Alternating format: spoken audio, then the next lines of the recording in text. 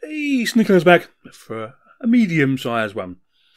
Now, I was watching Total OS yesterday, on his live stream, and Solus OS was voted best distro of the year, apparently. I missed most of it, unfortunately. But yeah, and a very good choice it is too. Now, I first reviewed Solus in February 2012, okay? Long time ago. I think it was even a release candidate, so it goes back in the day. And it has matured into a really, really nice system, let's be honest. Very nice. With quite a reasonable sized team now as well. So I thought, we'll install Solus OS 3, which is here, on a full hardware install, and see how we get along, okay? And very nice it is too. Okay, here we go. I'll just go a quick look for you, then we'll play around with it later, okay?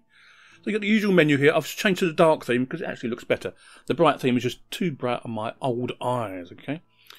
Accessories, you get the usual. You don't get too much in apps or programs, to be honest with you, but you can just add what you want. At the end of the day, that's what they're doing.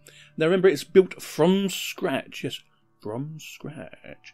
So Firefox is your default browser. HexChat you get, Thunderbird and Transmission. These are all standard. Full LibreOffice suite and a calendar.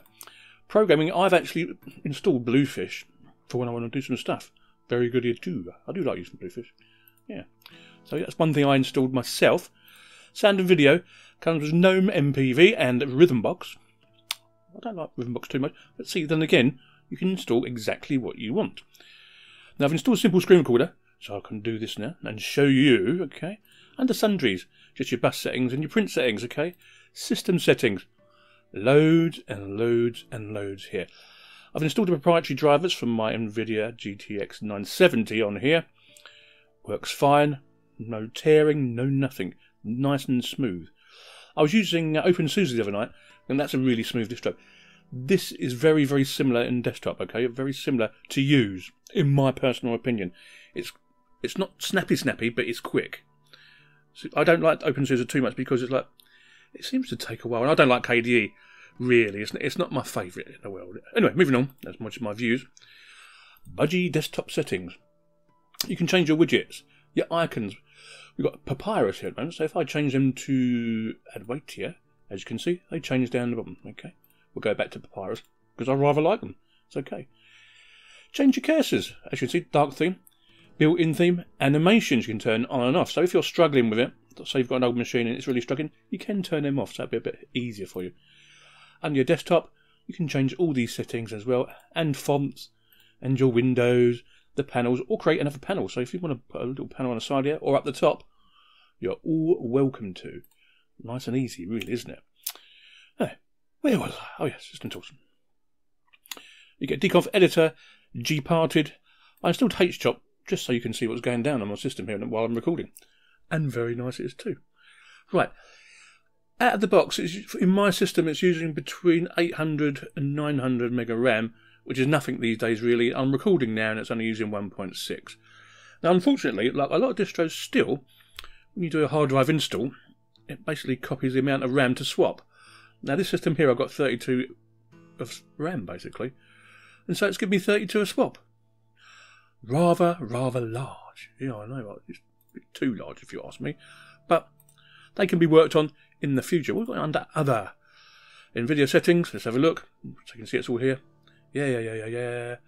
My GPU, yes, it's all doing stuff.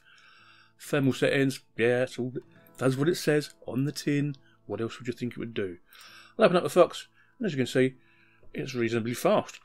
Now, I haven't actually read This Week in Solus this week just yet, but I know they do a lot of work with these snaps or flat packs. It is snaps here, isn't it?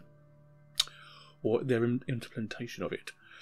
And it seems to be going really well for Steam. So what I will do tomorrow, I'll install Steam and see how we go. Some of the games here I don't actually play, to be honest with you. But it probably work fine. I'm not going to complain about it.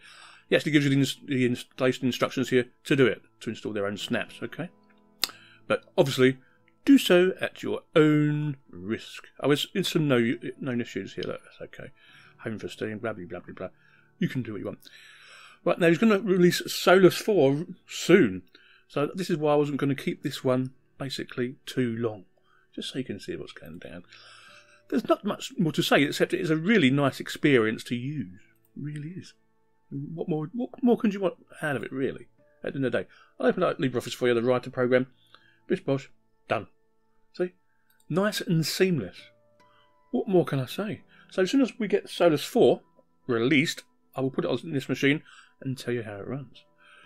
5 out of 5 though, yeah, is a good choice for Distro of the Year from Total OS today. Good choice. I don't mind it at all. Sneaky Linux out. I see you later. Bye bye.